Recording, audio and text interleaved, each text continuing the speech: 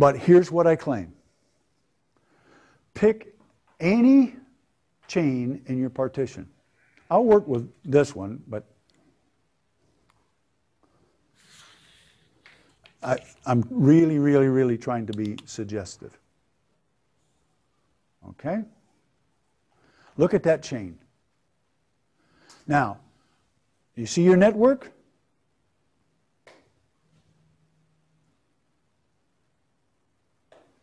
(19 prime), 19 double prime.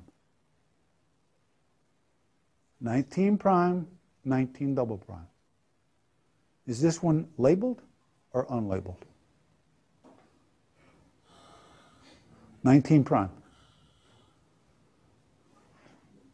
I didn't draw the network. You might be saying, I don't know. Yes, you do know. 19 prime, labeled or unlabeled?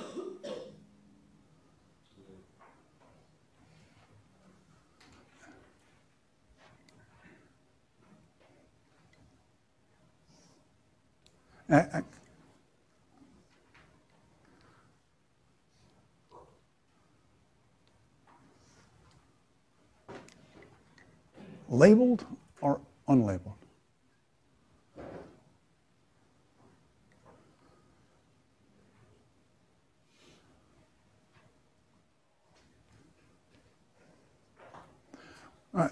I see in my picture, I didn't label all the vertices, did I?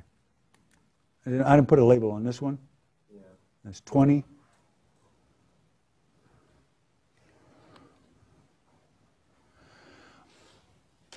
Talk to me about 20 prime and 20 double prime.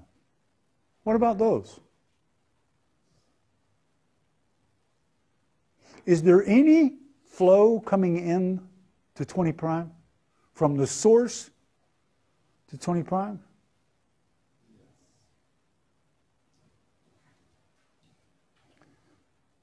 If there is, where did it go? Flow in is equal flow out, so there would have to be an edge 20 prime to something double prime. Is there such an edge in the matching? No. There's no, the flow out's not used. So in the maximum matching, there's no flow coming into 20. That's an edge with capacity 1 that's got no flow on it. You will label 20 prime. You will label 20 prime.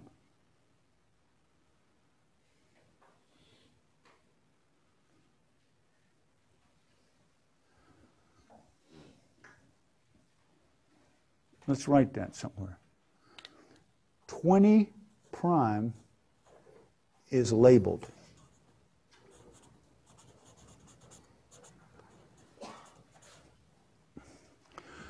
Explain to me why 19 double prime is unlabeled.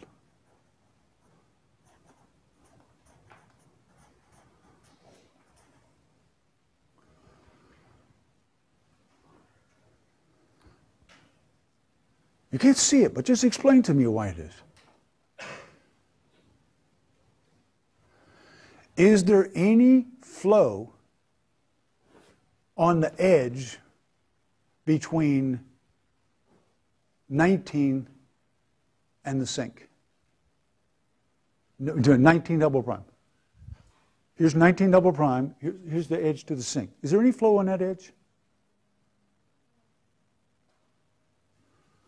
If there was, there would have to be flow into 19 double prime. That would be a matching edge into 19. But there isn't, because that would mean there's somebody under 19 in the chain partition.